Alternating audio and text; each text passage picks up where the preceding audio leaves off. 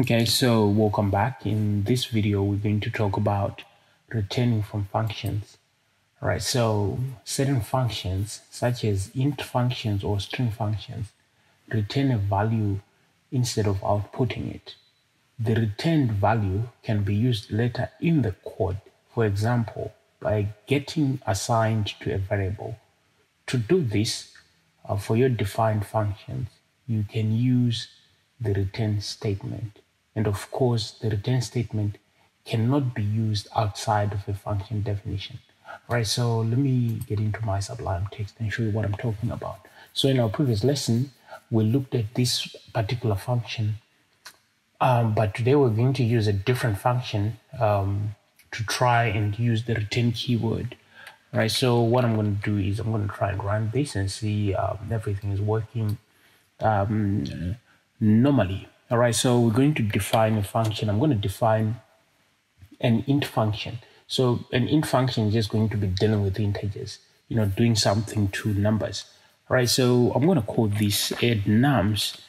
All right, so I've chosen this name because it's quite descriptive of what my function will be doing. It's going to be adding numbers, so it's going to be adding two numbers.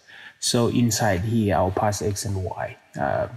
These are arbitrary variables. You could pass in any names of your choice. So over here, I'm going to put in the colon and press enter. So the body of this particular function is going to be demarcated by the indented line over here. So you can put multiple indented lines to denote the logic of that particular function. All right, so in this function, initially I'm going to print x plus y. Obviously, this is what I want. I want to add these two numbers. Whatever numbers I'm going to pass in here, I want them added. And so after I finish, defining my function, I have to get back to the beginning, to the margin, and then I'll call this function or invoke the function. So I'm going to call add nums here.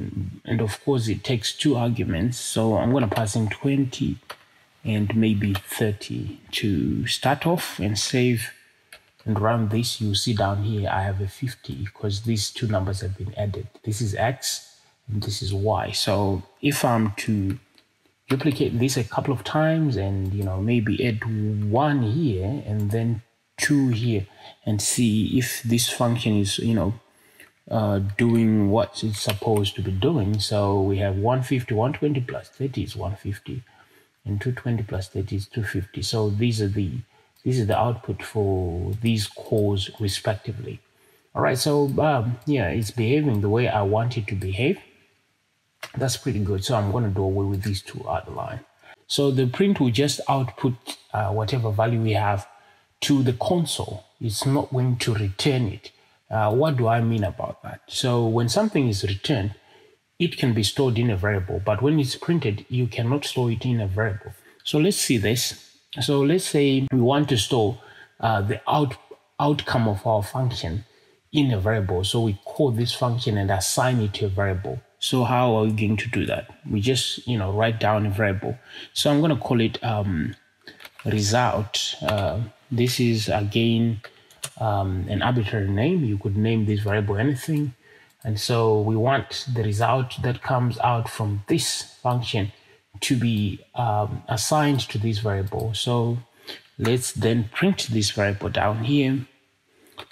So for us to see exactly what is happening, I need to, let me assign this to an f string and say the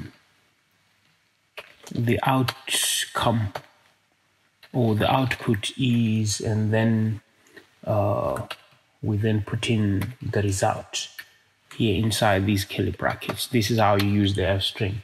Okay, so let me save and try and run this. All right, so I want you guys to see what I have here. I have a 50, which is obviously the result of adding 20 plus 30.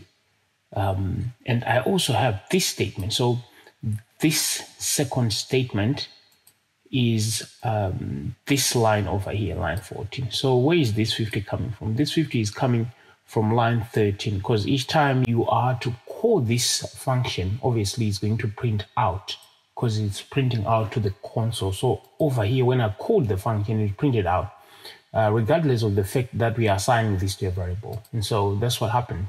And so we can see we have a result of none down here. We're supposed to get a result of 50, but we are getting a result of none. So what does none mean? None is assigned to a variable with no value. So this result has got no value, but rather we would have loved this result to have a 50.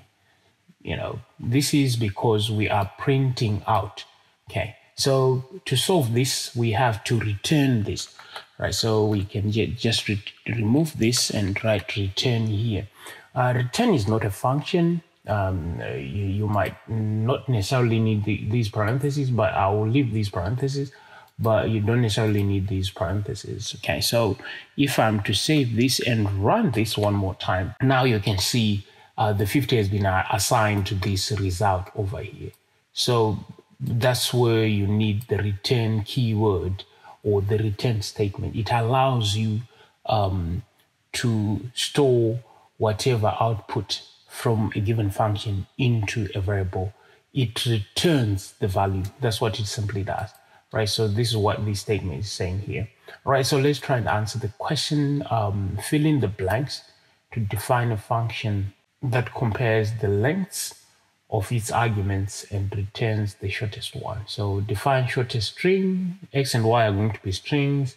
If length of X is less than or equal to the len, here we're going to write len of Y, then we're going to return, or we are going to return again.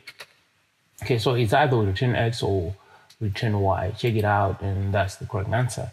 Right, so moving on, we're still looking at returning from functions. So once you return a value from a function, it immediately stops being executed. So any code placed after the return statement won't be executed. So we can demonstrate this if we go to our Sublime text. So what I'm going to do is, let me print a statement here which says I will be executed, and then print another statement down here which says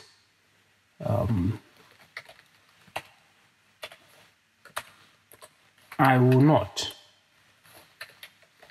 be executed.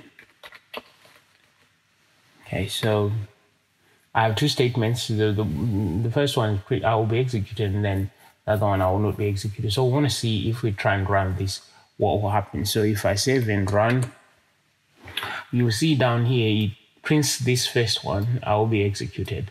However, it does not print the second one because of this return keyword.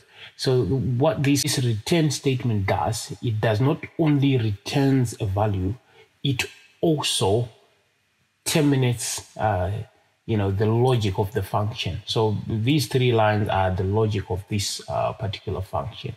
And so the moment it encounters the return keyword or the return statement, then it's going to terminate that particular function. So the lines that comes after the return keyword or the return statement will not be executed, as you guys have said.